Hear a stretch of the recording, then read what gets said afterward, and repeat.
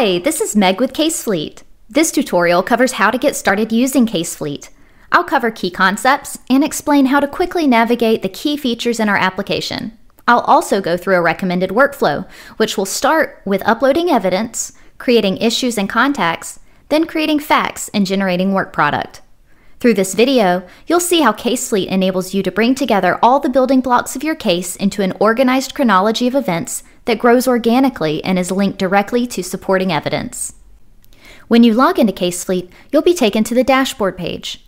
If you're in a free trial, you'll notice there are 3 cards at the top of your screen. The first card provides a link to our sample case, as well as access to our setup guide and this video. The second card is where you would go to invite team members to join your free trial. The third card shows how many days are left in your free trial and includes a link to subscribe. If you're an existing customer of CaseFleet, your dashboard page will start with a list of recently accessed cases, as well as any upcoming and past due tasks to which you are assigned. To create a new case in CaseFleet, simply click the Create a Case button here. You can also create a new case from the Cases screen, accessible via the vertical menu on the left. Once I've given my case a name and saved it, I'll be taken to the case homepage. Before we begin entering information for this case, let's do a quick overview of each of the case tabs. The case homepage, which is the page we're on now, provides a place to upload relevant documents to your case. It also shows a list of the most recent source documents added to your case and provides some statistics as you begin creating your chronology. The Facts tab is where your case chronology will live. As you begin to analyze and pull information from your source documents, you'll create a relational database that is housed here. It will show the date and time, the fact along with any associated contacts, the issue or issue tags that are relevant to that fact, and the evidence that proves the fact.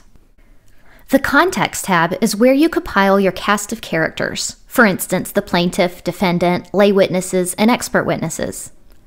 The Issues tab is where you'll create tags to organize your facts. Sources is where all the documents or other files you upload into CaseFleet are kept. For standard and enterprise users, the Search tab provides a central place for finding text, not only across documents, but also across your facts, issue tags, tasks, contacts, and comments. The Task tab is a place to create tasks for yourself or others you're collaborating with on the case. And finally, the Reports tab is where you would create work product. After you create a new case in CaseFleet, our recommended workflow is to start setting up your case by uploading relevant case documents or sources of evidence, creating issue tags, adding the relevant contacts, then starting your document review. First, let's start by visiting the Sources tab, which is where I upload documents into CaseFleet, from which I'll later review the evidence and create facts for my chronology. The types of files you'll upload into CaseFleet are the relevant documents that help prove the theory of your case. You can upload files by dragging and dropping them into the Upload field here, or by using the Select Files button. There are 2 phases to uploading documents into CaseFleet. First, the initial upload of the document into your account, seen here. Upload speeds are dependent on how fast your internet connection is. The second step is processing, where CaseFleet prepares your file for our document reviewer. The processing portion works pretty quickly behind the scenes, and you can leave this screen and work on other tasks in CaseFleet without interrupting this process. While our documents are processing, let's work on adding the other building blocks of our case. Issues are tags we create to categorize and organize the facts in our chronology. In CaseFleet, there are 2 kinds of issue tags, claims and unassigned issues. Claims are groups of issue tags and typically correspond to the elements of what you're trying to prove, or your causes of action.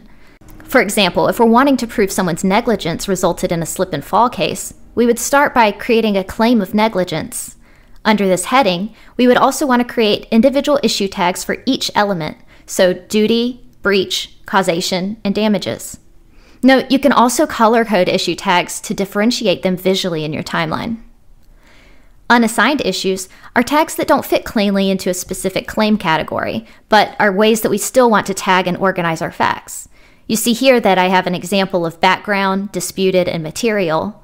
Other unassigned issue tags that may be helpful could be key facts or maybe undisputed facts.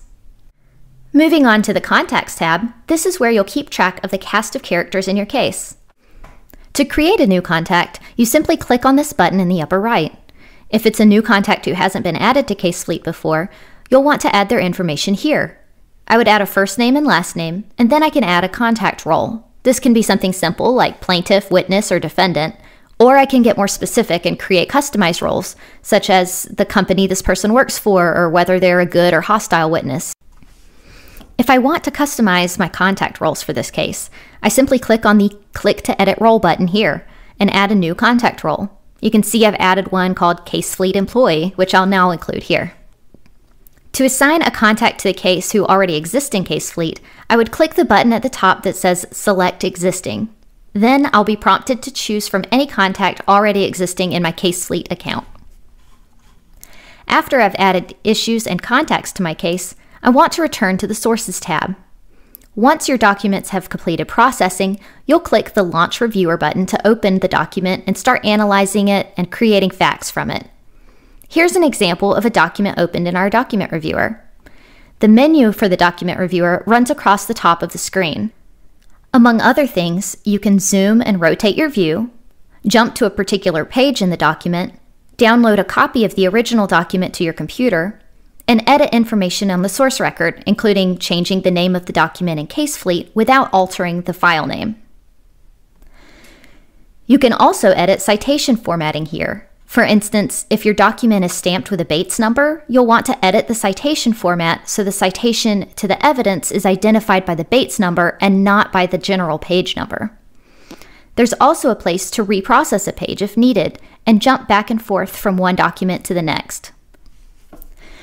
For standard and enterprise accounts, our document review platform also includes full-text search, which you access here. You can search for an exact phrase, find words in proximity to each other, as well as use Boolean and wildcard searches to find exactly what you're looking for. For example, if I want to find all instances of allergy, allergic, etc., I would type ALLERG with the asterisk wildcard, and then click Search. My search results will appear down here. I can click on the search result, and it will take me to that location in the document. The document reviewer in CaseFleet is used to analyze your relevant source documents and create facts from those documents. There are 3 ways to create a fact from a document. The quickest and easiest way is to run your mouse over the text. You'll see that what you've highlighted appears in the fact box. If you'd like to link a contact to the fact, use the @ symbol and a list of contacts from your case will appear. You can then add a date using one of these date options and a time if relevant. The pin site will appear, which indicates the page of the document the fact came from. Then finally, you can tag the fact with the relevant issue or issue tags that it relates to. The second way to create a fact in CaseFleet is by hitting the Cite Page button in the toolbar. You can see here I'm responsible for creating a summary of the fact when I hit Cite this page. This is most commonly used when you're citing a photograph, handwriting, or you would like to cite to the page as a whole, rather than highlighted text. The third way is by unchecking this box at the bottom of the fact form. When I do this, I'll highlight information, and it will still be logged in the source text field, but I'm responsible for typing my own summary in the fact field.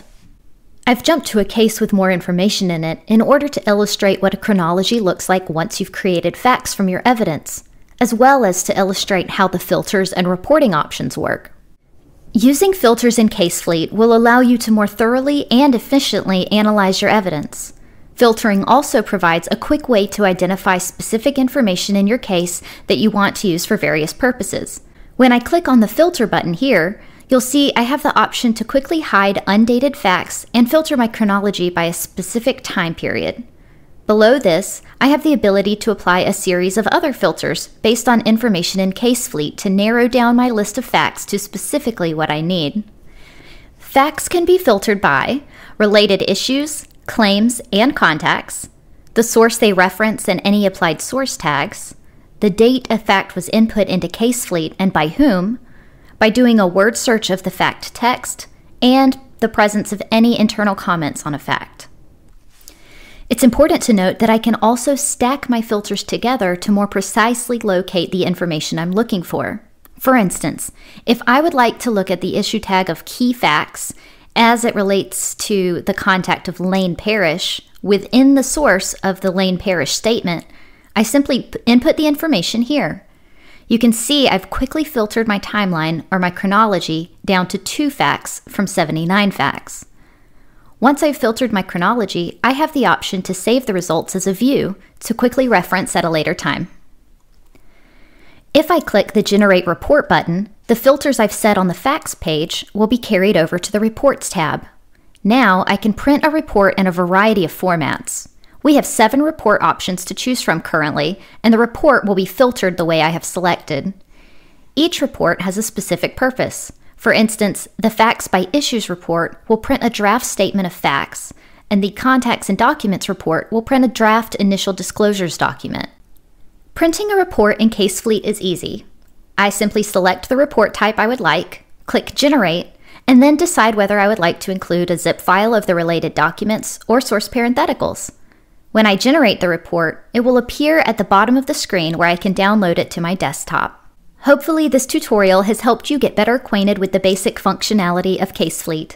If you have questions, please email us at support@casefleet.com or message us in-app by clicking on the chat icon down here. If you're interested in learning more on a specific feature, please take a look at our other tutorials linked below. Thank you.